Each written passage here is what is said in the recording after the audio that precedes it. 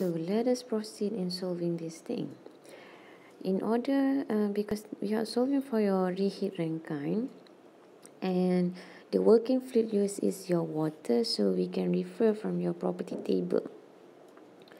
And in reading your property table, recall back that you will need to know two known value in order for you to get all the value needed in your property table.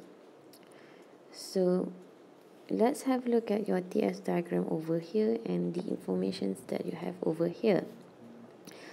For state 1, it is given to you that P1 is equal to 20 kilopascal, and you also know that your H1 must be in a liquid form, and you will read it at 20 kilopascal.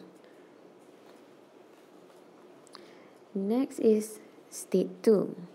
You only know your pressure in state 2, so you cannot read directly everything that you need from your property table. So next, let's move to your state 3, where you are given your pressure as well as your temperature over here. And remember, when given to you pressure and temperature, you will directly refer to your superheated table. Next, moving to your state 4, you only have the information of your pressure. But because this is an ideal reheat Rankine, so you know that you are going to have the relation of your isentropic over here, which is your S3 must be equal to your S4. And next is your state 5, where you are given your pressure over here, which is 3 megapascal, and your temperature 500 degrees C. So automatically you can read it, all the information that you need from your superheated table. Now, going out from your low pressure turbine, is you will meet with your state 6, and in state 6 you only know that your P6 is equal to 20 kilopascal. But remember, you have another relation, which is your isentropic relation. Your S5 must be equal to your S6. So if you have a look at here, which is your state 4 and your state 6, you have given two known value also, which is your P4 and your S4. Therefore, when you decided to read all the value that you need, it must be in your table A5, where your pressure is concerned. The same thing goes with your P6 over here, where you have 1 point pressure, another point is your S. So you are going to refer it from your pressure table, which is your table A5. So let us proceed by solving this state by state. So if you want to solve for your state 1, we take for the state that have two information, right?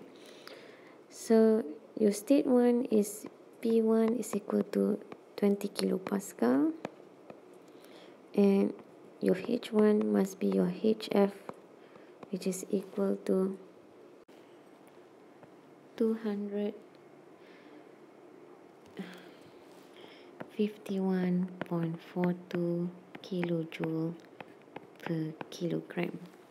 And there's another information that you will be needing to use it in finding your state 2, which is your V1 or specific volume, which is equal to VF, which is 0.001017 meter cube per kilogram.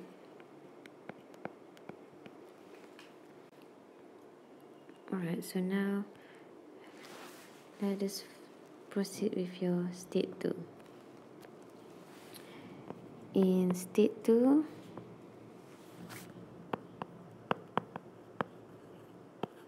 you have your P2, which is equal to 8 megapascal. And recall back from your notes, we can make use of your work pump in order to find your H2, which is definition of your work pump is equal to H2 minus H1, or you can also make use of your specific volume at 1 with P2 minus your P1. So you make use of your that V1, your H2 now becoming V1 P2 minus your P1 plus your H1. Alright, so let's rearrange this thing. Your V1 is 0.001017 times with your pressure. Now you need to be careful over here, since your pressure here is in 8 megapascal, so we are going to convert it into kilos. So you will have a uniform unit which is in kilojoule per kg. Alright, so your P2 now will becomes 8000 kilopascal minus with your 20 kilopascal and plus with your 251.42 kilojoule per kg of H. So now your H2 will be 259.54 kilojoule per kg.